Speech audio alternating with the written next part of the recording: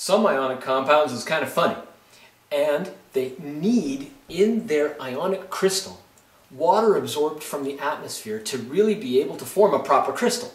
And that's called having a chemical, an ionic compound with a water of crystallization, or it's called a water of hydration, or quite simply, it's just a bunch of waters that are attached to an ionic compound.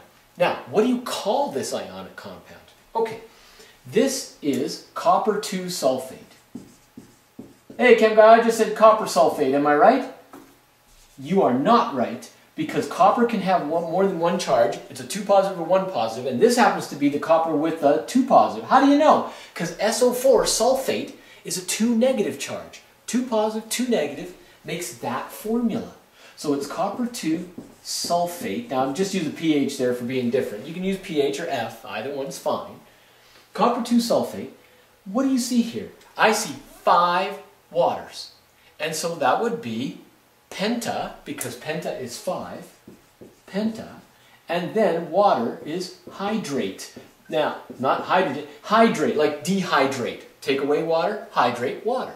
Copper 2 sulfate, pentahydrate. Now, there is another way of naming that chemical, and you'll see both methods being used.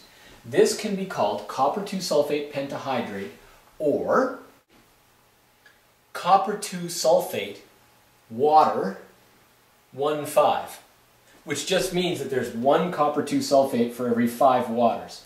So you can call it copper 2 sulfate pentahydrate, and I'll bet you anything that that's what your teacher calls it, because your teacher learned from another teacher who always used this system, which is the older system, still acceptable. But now the new system for IUPAC, the International Union of Applied People Who Do Chemistry, copper 2 sulfate dash water, and then a 1:5 ratio. So you just say copper 2 sulfate water 1,5. That's another way of naming it. Most people don't use that one, and they'll use that one.